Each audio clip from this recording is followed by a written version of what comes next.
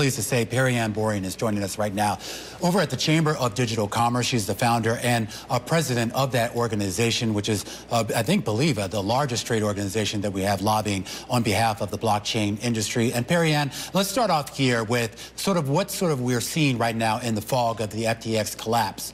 And that is a phrase I hear coming up over and over again, which is proof of reserves, something that we didn't necessarily hear or see out of FTX, but a lot of other folks in this industry are stepping up and trying to show their cards. Yeah, we certainly are encouraged by the industry's response to being more receptive to implementing proof of reserves. There were conversations about proof of reserves after the Mt. Gox collapse in 2013, and there's been a few others over the years. 18 months ago, at the Chamber of Digital Commerce, we published industry best practices to give the industry a better guide on how to implement proof of reserves. We cannot, as an industry, wait on policymakers any longer. The industry must take concrete steps today to implement measures to restore trust and transparency in the market. This is one way to go about that. Is this a unified industry, though? There are a lot of people drawing the distinction between, I guess you will, particularly that done on a more centralized exchange, and maybe what we're seeing in the true decentralized finance world. Look, proof of reserves has a lot of industry support behind it.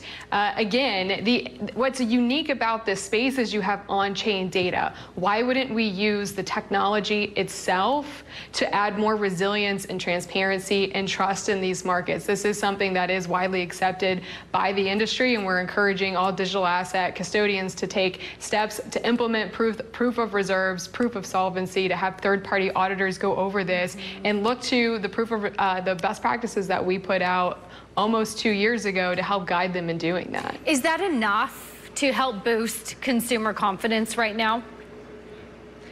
It is a solid and concrete step that should have been implemented years ago. It is a starting point. We also need a concerted and a coordinated regulatory approach. That is going to take several years. The regulatory conversations have been around for years. We made a lot of progress this Congress. But again, we cannot wait for policymakers. The industry needs to start taking concrete steps now, and this is a starting point. To play devil's advocate here, there are some folks who would say that, more strict regulation, more strict laws out there probably wouldn't have prevented the collapse of FTX, and I believe CZ over at Binance said something to that effect a little bit earlier today over in Bali, Indonesia here. What do you make of that? Look, you can't regulate into compliance a bad actor. If you have a bad actor, that is their intent. So, I mean, from the policy perspective in Washington, I'll just highlight one example where we have a disjointed and uncoordinated approach. You have the SEC, who's come out and said that pretty much all digital assets except Bitcoin are securities. And then you have the CFTC saying, no, many of them are commodities. So we have conflicting statements from the agencies, and that is a huge reason why so much crypto activity has gone overseas. And you look where that brought us last week. So yes, we do need a regulatory framework that encourages companies to come in and get regulated and to have regulatory oversight. In the US, we've pushed all of that away. But in the absence of having that, the industry needs to take every step it can to take common sense approaches to creating better transparency in these markets. Outside of the proof of reserves conversation, which you've started, what do you see as some other changes that you think the industry needs to see? We've talked a lot about leverage right now, margin calls, understanding risk management. How do you see all of those external forces as well being helpful to this industry? Look, at the Chamber of Digital Commerce, we lead with a principle of compliance, being ethical market participants. We preach that to our members on a regular basis. Unfortunately, there are bad actors out there, and there are companies who are abusive in this technology ecosystem. There's another pledge that I'll point everybody to. Solidus Labs put together a pledge, and we are one of the sponsors of that.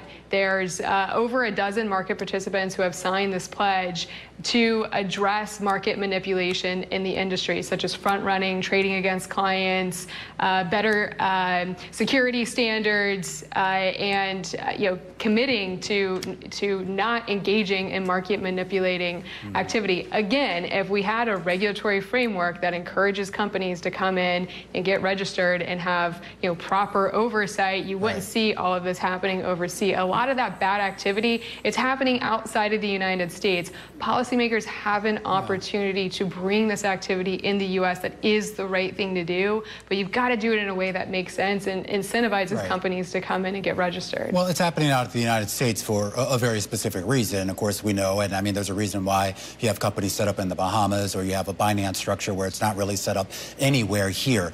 When it comes to the regulatory umbrella in the United States here, and the idea of bringing some of these companies under that umbrella, do you prefer that the SEC lead that charge, the CFTC, who? This is the debate in Washington today, and it's unclear what the most appropriate path forward is. We need a taxonomy that we all agree with. There's a difference between digital asset securities, non-fungible tokens, payment systems like stablecoins, digital commodities like Bitcoin. We need to agree on what that taxonomy is. We've made some steps forward in this Congress. Notably, Senators Lummis and Gillibrand introduced the Responsible Financial Innovation Act. It's a solid step forward in creating a regulatory environment that will work for this ecosystem. But we still have a lot of work to do, and ultimately, I do think it's Congress that's going to have to create that framework. It's possible we'll see something passed in next year or within the next 2 years. It may take longer than that. It is more important that we get it right than we rush it, which is why we are really encouraging the industry to take individual steps that they can today to restore confidence in the markets. And look, we are going to come out the other side of this.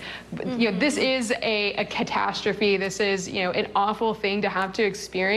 But crypto is stronger than just one market player. We are better than one bad actor, and this is a very resilient industry. Well, and talk we will to me come out about the other that. side. Are your members and customers and some of these retail traders angry, or do they understand that when you have an emerging asset class, this is part of the growing pains, and this is what happens when you are trying to grow and become something more mature, and this is maybe not normal or healthy, but part of that process? Or is there real anger behind this? I'm sure there's lots of people who are very angry. A lot of people have lost a lot of money. A lot of people have had their money stolen from them. A lot of people have, allegedly been defrauded because of this. Look, any technology, all industries, there are bad actors. It's just a reality of the broken and fallen world that we live in. But again, we are much bigger than just one bad actor, and this technology has incredible promises. Just look at the function of a crypto exchange to allow people to trade their assets 24/7. You can't do that with legacy infrastructure today. It's just logical that we're going to move to better technology, better rails to trade our digital property 24/7. Payment systems, a digital dollar. Why wouldn't we want to have a digital dollar that can extend the dollar's use in places that it can't go today? Like, this is where innovation is going. While this is absolutely a setback, volatility is normal in a new technology ecosystem. Well, the innovation is certainly there. The broader question is, right now, at least in the aftermath of FTX, is the one of trust. Perianne Boring, really great that you could take time to catch up with us. She's the founder and president of the Chamber of Digital Commerce, a leading trade organization for the blockchain community.